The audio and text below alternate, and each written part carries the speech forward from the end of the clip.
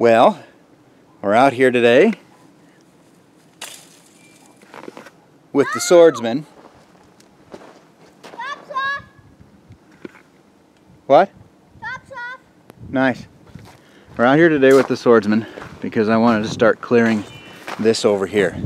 This is where I would like to put the fruit trees. Now I talked with the neighbor, and he's been here, 4 decades or so, and he says only once when he was a kid did the ice build up all the way to the edge of the road. The river's flowing towards me, and of course this big spit of rocks here, I assume, is going to give me somewhat of a buffer, a barrier, so that the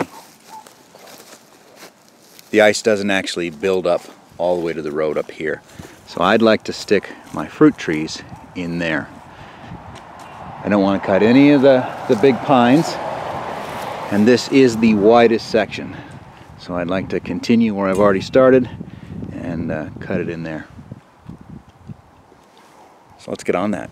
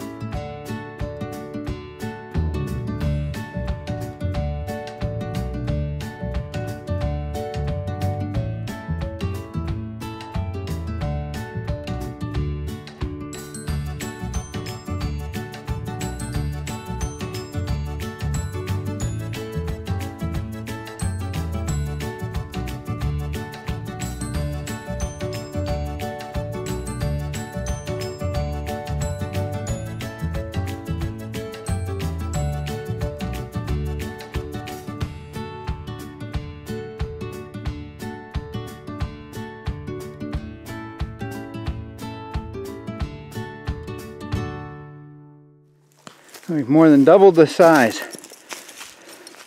So I'm going to bring the death mower out in here. That's why I haven't bothered with the little stuff. All it does is yank the chain off. I'm going to continue pushing that way. I want to maximize the morning sun because the sun kind of comes over the top of there. So I want to maximize my sun. I'm going to push out into that area because that's where I want the trees. I want the trees as far up the bank as possible. I don't think I'll plant anything in front of, there'll be nothing out that way. It'll all go along here, maybe in some rows. I was reading up on modern apple orchards and training the trees to trellises, which seemed like a neat idea, so we might try to trellis them through here. But somewhere out in there is a barbed wire fence. I don't know, we have an old telephone pole stuck right there, but that thing could be the edge of the old Highway 200. It's not the fence line.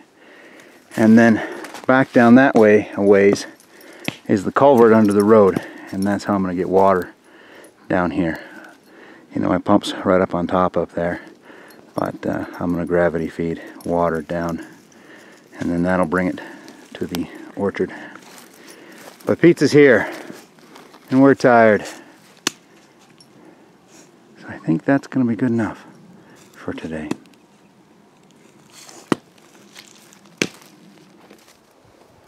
Apple a day, part 2. Back out here. I've been here since 10:30, 11. Kids, they showed up about 2. I got a bunch more cleared out in there. And then a lot cleared out over here. I have come to hate, and it's been raining, that's why I never set the camera up, but I've come to hate the Hawthorns. God, they're horrible trees. It's kind of like vine maple, right? So it wants to grab the saw chain and pull it off. So it's vine maple, except it's covered in these wicked, thorny spikes that just hook in everything, including yourself. I got the death mower out, putting her through her paces. I knock everything down that's big, and then try to cut the stumps off at ground level. Then we fire up the death mower and we have at it. And it's been doing a good job. So there's now a chunk missing off the blade. So she might need some love. So the idea, I got fruit trees coming, okay? The original idea was I put the orchard right up against this fence line. I figure that's probably near where the road right away is. Put the orchard, you know, right into here. But it's really dawned on me. There's actually a fair bit of land out in here. And what I was thinking is if I go right through that snaggly cottonwood, I can tie into the gate there, you put a road in, and you put a pad right here for tents, bicycle camping, small RV. And I figured I put the orchard over in here, and then I've got room for at least another pad right where those cottonwood trees are, and then one more farther down. I don't know what the laws are about setting up a campground or insurance or whatnot, but hey, it might be a lot easier than running the tour truck. Get 40 bucks a night times 3. If I was willing to put the orchard somewhere else, and I don't think I am. I mean, heck, they can camp in my orchard, right? Put the orchard down over in here, and then I could get 3 or 4 or 5 maybe out in here. I have so much brush and no place to put it. So I stacked on the far side, and now I've stacked over here. And I picked this because there's a bunch of dead cottonwood trees, massive trees down in there, and I just didn't want to mess with them. And then when we bring the backhoe down, or the bulldozer, you know, I'll shove it and crush it and shove it and crush it, and I can pile it all together and then, you know, let it burn, or heck, just let it be a hedge. What do I care? What do I care? Other than it interferes with the river views if you're gonna have a campground. And where the kiddo's working, that was my trail to the road culvert, which I have dramatically underestimated how far it is.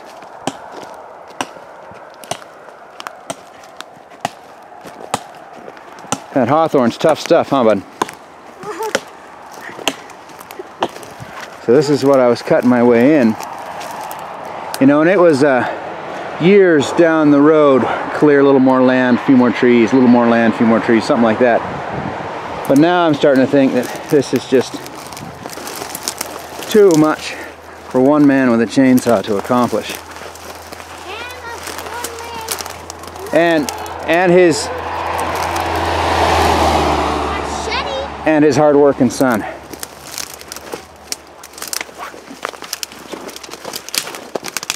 You can see that the wind has brought down some of these big dead cottonwood snags. The beavers killed them all. They ringed them. So every big cottonwood in here has been killed, I think. But I have got to go. I mean, I thought I had to go another 100 feet. I got to go another 100 yards before I get to the road culvert. So what I'm going to do is I'm going to come down my hill. My well pump's right there. I'm going to come down my hill. I'm going to go through the road culvert and then back along here. What cottonwood would crashy crash? Well, all the ones you can see on the ground. So that I can water these trees in the summertime. And then I'll just use Archimedes. Remember learning about the greedy cup? Right? The cup where if you put too much wine in it, it spills all over your lap and makes you look like a fool. That Archimedes came up with. Well, I'm going to use the same principle. I have that well pump. I cannot develop pressure. I don't want to buy the pressure tank. The well only runs for a few minutes at a time, and then it starts to run out of water because there's a problem down in there. So I can run it full bore like 10 minutes, and then she starts to drop off. So what I was going to do is set it up on a timer to run in. I have a timer that let me run in 10-minute increments, and so every hour it'll run for 10 minutes into a 55-gallon drum, and then I'll set up the Archimedes greedy cup thing, which is just a siphon hose, right, in the side of the drum, and she'll just fill and fill and fill and fill, and when it hits the level, it dumps. And then all that would come gravity feeding down here and water my fruit trees. both on this side and on the other side. 50 gallons of water. I mean, I'd have to watch it to see. I don't want to overwater them, right? I don't think I will, not in this soil. I think it'll all be fine. But anyways, I need something that's totally maintenance free that I can ignore for 3 months while we're away, and that's about the best I can come up with, unless somebody else can come up with something better. No valving, no nothing. It's like a toilet, right? Actually, that was my original idea. Just dump it into a toilet. But anyways, it'll fill up, it'll dump, it'll fill up, it'll dump. The pump won't run too long. It'll easily handle 10 minutes every hour. I think that sounds like a winner.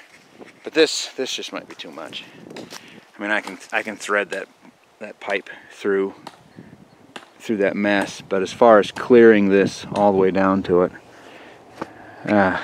we just might have to wait until the dozer is here, when the backhoe is back, or something like that. This is just an awful lot of work. An awful lot of work. And if I clear that pocket right out in there, then I'll have enough room for all the trees that I have coming. I don't want to crowd this because I need to get in here to shove this with one of the pieces of equipment, but that'll give me enough room for all the trees I got coming. Yeah, because I'm going to put 3 of them, at least 3 of them up there, and then the others will go down here. But it is 4 o'clock. I've worked my butt off. According to the Fitbit, I am at 24,000 steps. 23.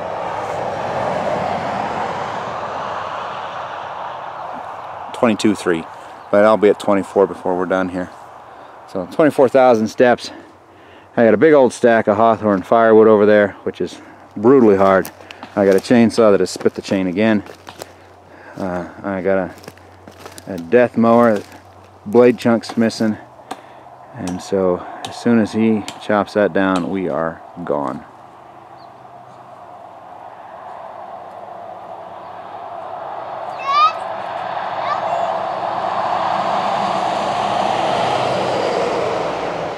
You got it.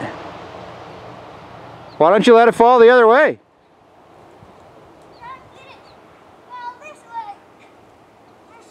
So much pressure. I don't think you chopped it enough. Well, it's just gonna fall this way. Well, let it go. Shay, this is your project. You fight her to the end. There's too much heavy. Then let go of it and get out of its way. I'm trying to make a pile of everyone. See? Just gonna get stuck in that one. Yeah, I'll pull it down.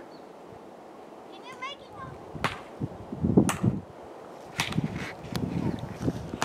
We're working on persistence. Start it, you finish it. Just like we finished this. Thanks for watching.